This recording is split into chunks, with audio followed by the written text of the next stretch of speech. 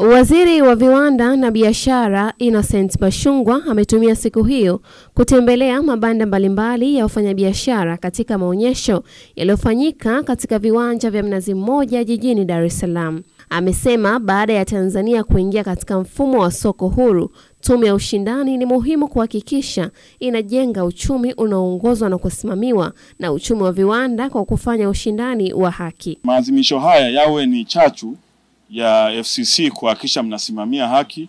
Msiangalie mkubwa kwa sababu ana fedha, anataka kutumia jeuri yake ya fedha kumwonea mdogo.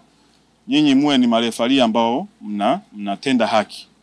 Hiyo ndio rai yangu siku ya leo, kwamba tunataka kujenga uchumi wa kipato cha kati, lakini ambao msingi wake mkubwa utatokana na kampuni hizi, viwanda na biashara ndogo na za kati. Tume ya ushindani imeendelea na utekelezaji wa sheria kwa kuwachukulia hatua kali wale wote wanaofanya makosa ya kiushindani.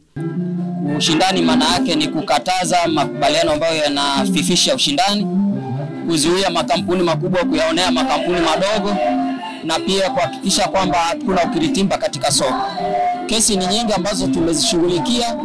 Kwa mfano kwa upande wa kuunganisha kampuni, mpaka sasa hivi tumeshapitisha maombi zaidi ya 316.